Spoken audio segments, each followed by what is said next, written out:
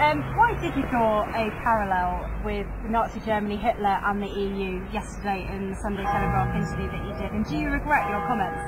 Over the last 2,000 years, there have been all sorts of attempts in Europe to recreate the dream of the Roman Empire, and very often that's been done by force.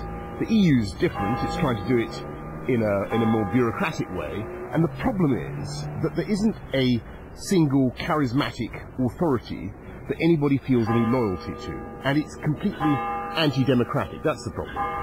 Okay, but people within I've gone on to say that the EU is also now becoming so bureaucratic and holding the economies of Europe back that it's a microclimate of low growth. And there's a very good letter this morning in the paper from a lot of businesses saying that they think we'd be better off out and we'd be better off trading with countries around the world on a free trade basis. And I have to say, I agree with that.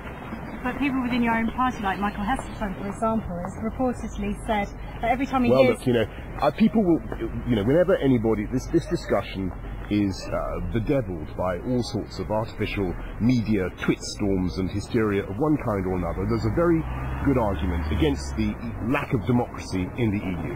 Over the last 2,000 years, people have made repeated attempts to unify Europe by force. The EU is a very different project, but it is profoundly anti-democratic. And that's why we should vote leave on June 23rd. Thank you. But don't you think you're...